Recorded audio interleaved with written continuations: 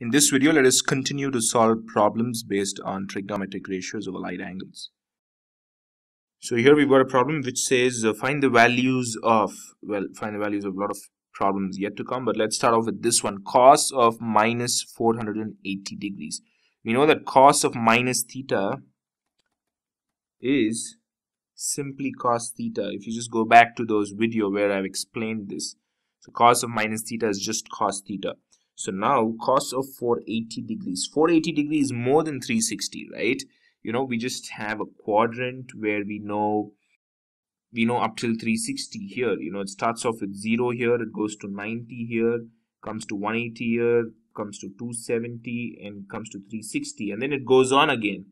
The 360, you add a 90, you know, it is going to be what, 450 degrees, it's going to be 540 degrees, and so on. In terms of 90s, you know, multiples of 90 is going to keep cycling, but we can't do that for bigger numbers, can we? This is the first quadrant, this is the second quadrant, this is the third quadrant, this is the fourth quadrant. What I'm going to do is I'm going to teach you, you know, a simple method as to find which quadrant a particular angle lies in without breaking your head much. All you have to do is just write it in terms of multiples of 90. So that means we can write cos. First of all, let's see what cos can be written as. Cos can be written as 90 times 5, right? 95 times is 450 plus 30 degrees, right?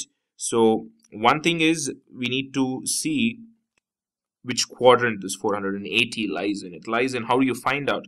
Now this number is very important. This 5 is important. Now what we are going to do is leave the first quadrant, start from the second quadrant and count 5, right? So 1, 2, 3, 4 and 5. We end in the second quadrant. So therefore 480 belongs to second quadrant. This is kind of a shortcut method.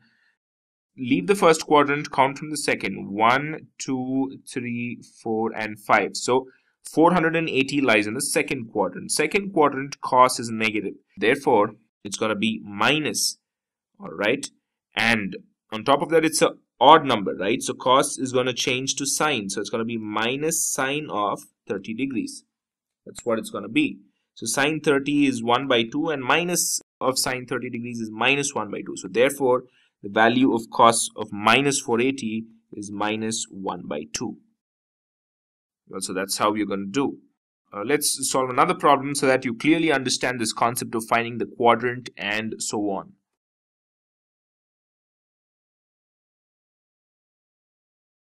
So now here we've got sine of minus 1125 degrees. Well, how do you find the quadrant now?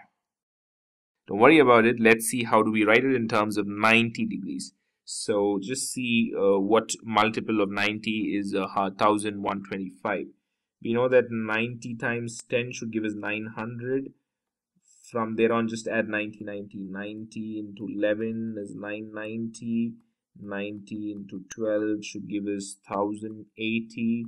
90 into 13 should give us 1170, right? So it lies between this. So here it is. So what we can write this as, we can write, first of all, sine of minus theta is minus sine theta, right? So it's going to be minus sine 1125 degrees. Now this can be written as minus sine, what, 90 times 12 is going to be 1080 plus how much is going to give you 1125 plus 45 is going to give you 1125.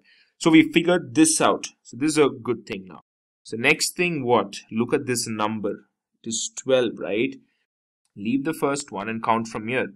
1, 2, 3, 4, 5, 6, 7, 8, 9, 10, 11, 12. So 12 ends in the first quadrant.